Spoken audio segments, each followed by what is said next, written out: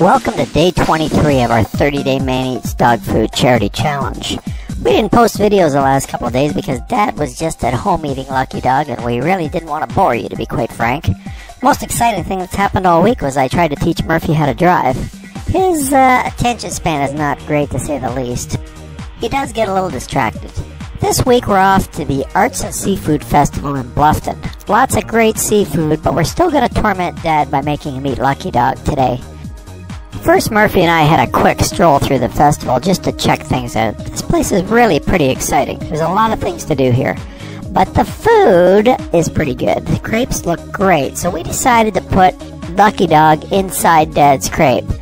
Here he goes, scarfing down the food as usual, and all in benefit of Forward Paws Hospice and Canine Cancer Awareness. Once again, please go to our website, www.luckydogcuisine.com, click on the charity page, and make a donation to help one of these two great causes. And remember, if you're ever in Bluffton, South Carolina in the fall, check out the festival. You never know what you might see. I had to go get a closer look at this thing. Anyway, I did get lucky enough to meet a princess, so all in all, I guess it was a pretty good day. Thanks for watching, and I really will see you tomorrow.